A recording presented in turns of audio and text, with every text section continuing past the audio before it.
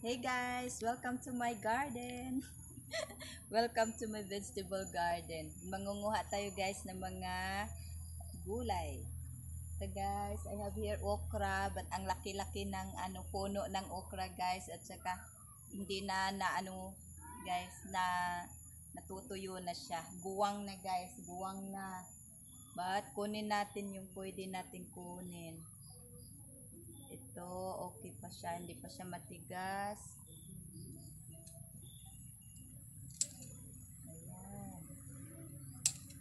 Na natin. Meron pa dito. Okay. Oh, pila ko Pa tayo guys. Ayan. Kunin na natin to kasi titigas na pag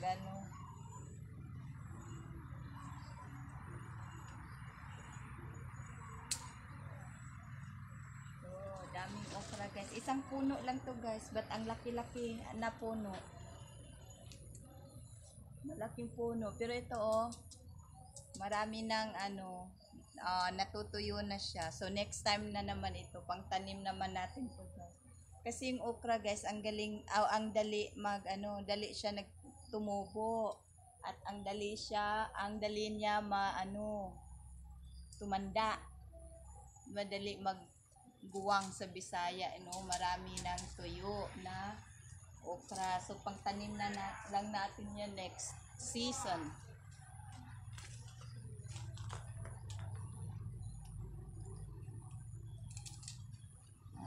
Yung okra natin. Yung okra. Ito guys, may isang puno pa dito guys. Soft pa siya pero malaki na. Dakan migas. Daming langgam.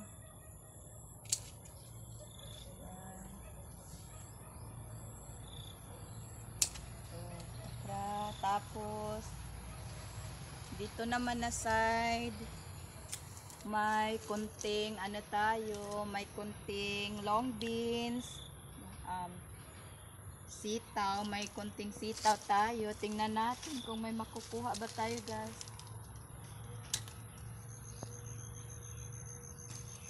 Meron na siya.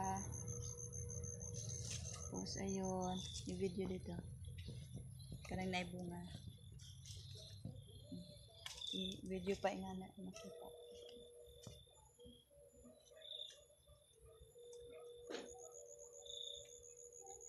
Ang haba ng sitaw, long beans. Yan, ang galing, ang dali lang nila tumubo, guys. Tapos meron pa dito. Ayan. 'Di ba, guys? Pag may itinanim, may aanihin. Kaya 'yon, nag-start na tayo magpitas ng ating mga gulay. Hilig kasi ako guys magtanim-tanim pag naboboard. Pa ang haba ng ating gulay, na ating sitaw, long beans. Tapos dito, guys, may mga maliliit na pa guys dito. Bago pa lang kasi ito. Yan. May mga maliliit na, incoming na siya. May mga maliliit ng bunga. Tsaka doon sa kabila. Doon sa kabila. Ito. Mamulaklak na. Ouch, ouch. Ayan. Ting mountain garden. Medyo grassy. Ayan. Medyo grassy siya.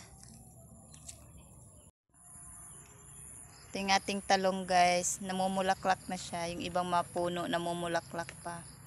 Yung iba nag-start na siyang namunga. Ayan, maraming bulaklak. Yan, maraming bulaklak. Tapos yung iba naman matanda na. Ayan, ating talong. Ayan, meron din dito maliit pa na talong. So, ayan, ang niya dito, ang tangkad niya. 'Di ba? Ayun na yung mga bulaklak. Ayan, ito rin. Ang bulaklak siya. talong, green eggplant. Kasi dito sa Thailand, bihira lang kasi makakita tayo ng purple eggplant. Yung, buti na lang ay nakakita ako ng green eggplant, tapos ay nakatanim. In-order ko pa yung seeds nito guys sa Lazada. Tapos ito na siya, green eggplant. Kadalasan kasing eggplant nila dito guys, yung green na circle na maliliit. Yan. At saka meron pa dito. Meron pa dito guys. Ayan. Isa nahulog, may uod.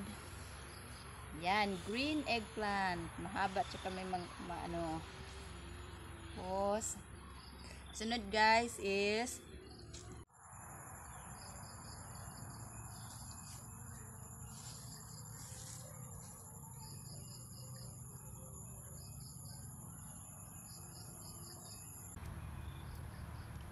yan naman guys is tarang, may pumpkin, kalabasa guys. Paki-focus, kalabasa. Laki-laki ng aking kalabasa. Ayan. Bata pa to guys. Pero ang laki-laki niya. Ating kalabasa. Ayan guys, ating kalabasa. Kilaking kalabasa. Ba guys, pag may itinanim, may aanihin.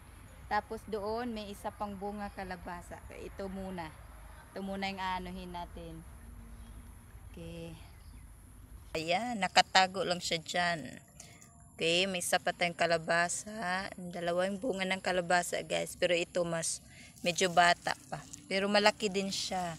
Dyan lang yan. Nakatago siya from under the holy basil na holy basil na puno.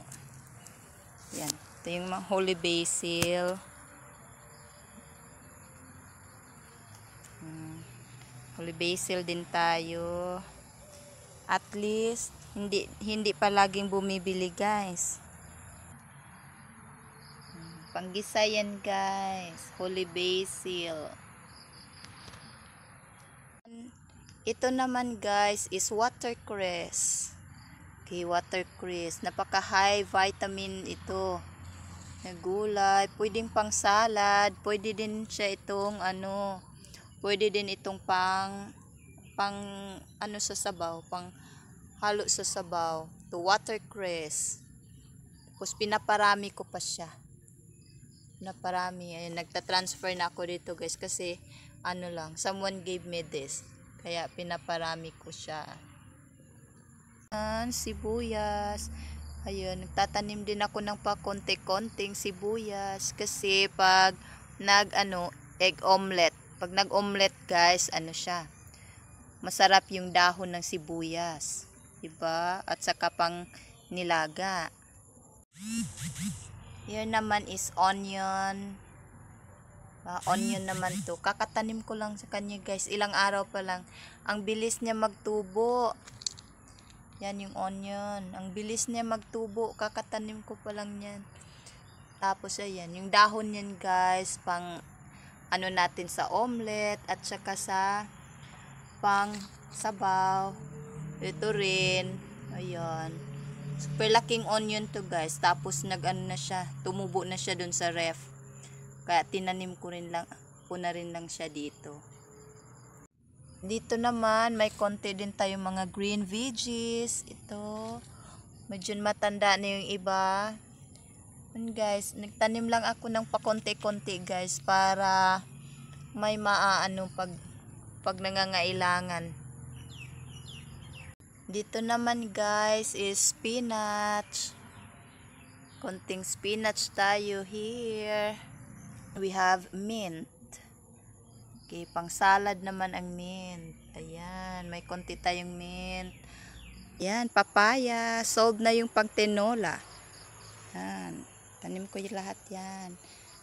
Tanim lang guys pa konti-konti. Pang lang siya, hobby. Okay, ayan. Dito naman, alugbati. Alugbati, ayan yung alugbati. Gusto ko kasi sana guys magtanim ng maraming gulay. Kaya lang, super, hindi maganda yung Hindi kasi maganda yung lupa, guys. Yung, ano, red na lupa. Kaya, hindi masyado maganda yung mga tanim. Pero sa awa ng Diyos, ayan, nag-aano man sila. They try their best naman na makabunga. Ayan. Guys, yan niyo guys, ang ating na-harvest na gulay from my mini garden. Diba? Fresh and organic. Very fresh and organic and very safe. Good for our health. To. Yan guys, ang aking mini garden tour. Pamimitas ng gulay. Yan. Thank you so much guys for watching. Until next time.